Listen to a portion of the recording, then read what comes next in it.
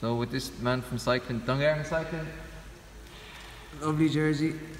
we've gone from a saddle with a kind of lot of load going on up the front here to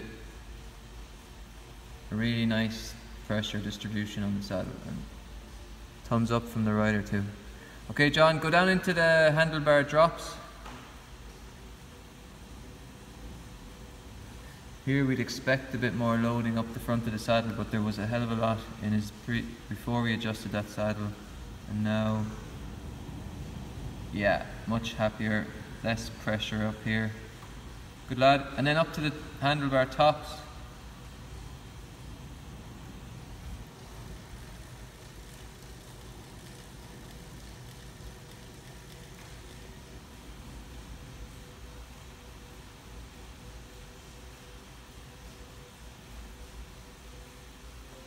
So if you see the comparison was the one on the left, and now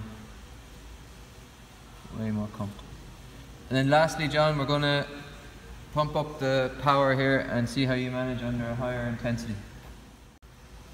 So now he's cycling at 290 watts here. You can see the sweat dripping.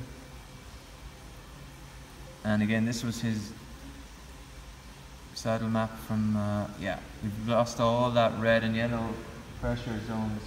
So, result overall, good lad. Okay, you can take it easy.